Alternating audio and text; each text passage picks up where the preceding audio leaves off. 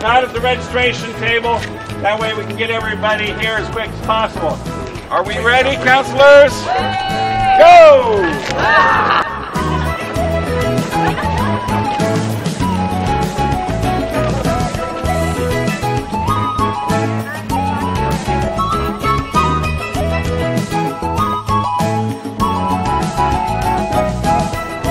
So what's exciting about this camp, it's the only one I know of in the entire world, you know, but I'll just go with the United States right now, is that kids, as you know, didn't have to pay to come to camp, and it's an opportunity for them to be around other kids that love their art form just as much as they do, and learn from each other, and learn from maybe a different teacher, and be responsible for their lives.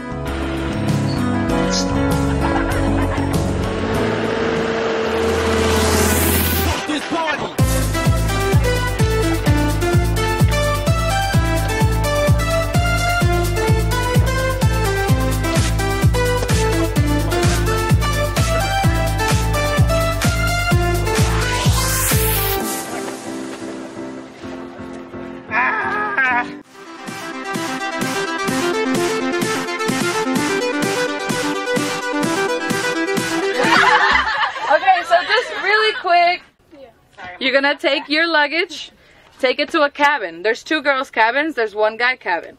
Put your stuff on your bed, go to class.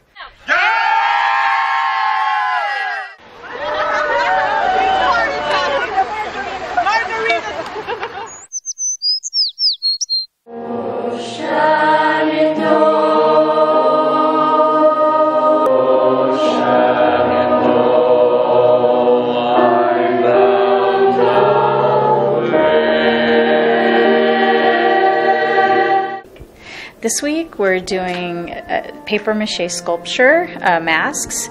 We're doing Venetian inspired masks. We're also doing oil painting, acrylic painting, and watercolor.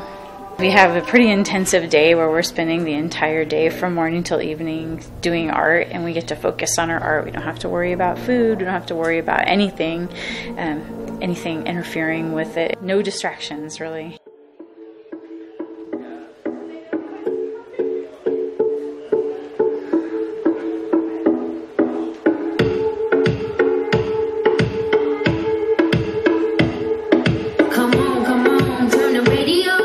Learning 2 pieces of choreography, Afro jazz piece and a lyrical contemporary.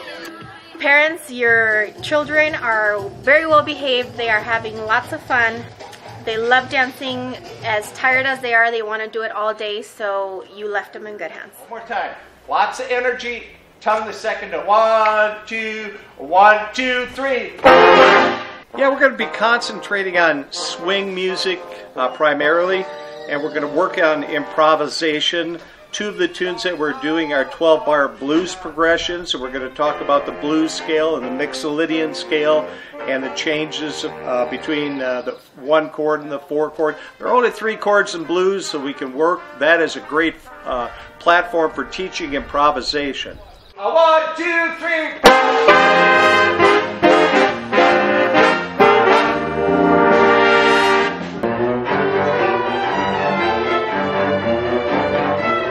As usual, we spend a lot of time working on sight reading. That's often overlooked during the school year. So we have about 60 songs that we may try to read through all of them.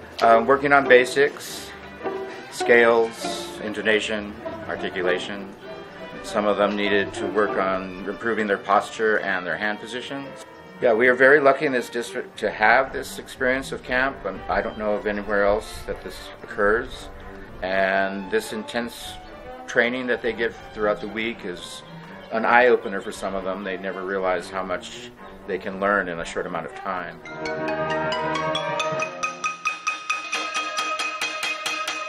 Smooth it out.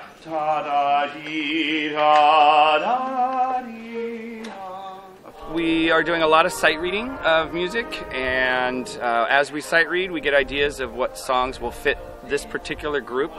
And we get to learn how to make incredible music together. The beauty of music out here with the beauty of nature. We just have been having a great time. The kids have been so good at following instructions and wanting to learn and try something different. We must play 8 hours or more a day on our instruments.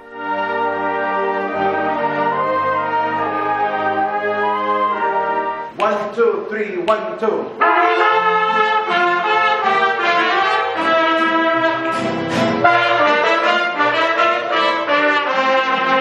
My name is Fred Sanchez, and I'm the mariachi instructor, and I teach at Sweetwater High School and National City Middle School.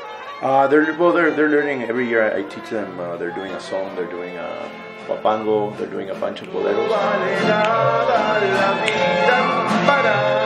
They're very well behaved and they're improving a lot. So I'm very happy and excited to see that they're improving.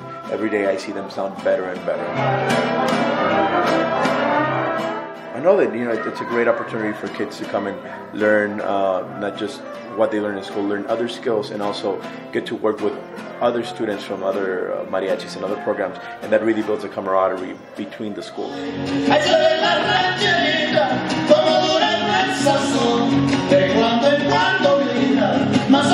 My name is Eduardo Romero, and I'm the ballet folkloric instructor for Chula Vista High School and Castle Park High School.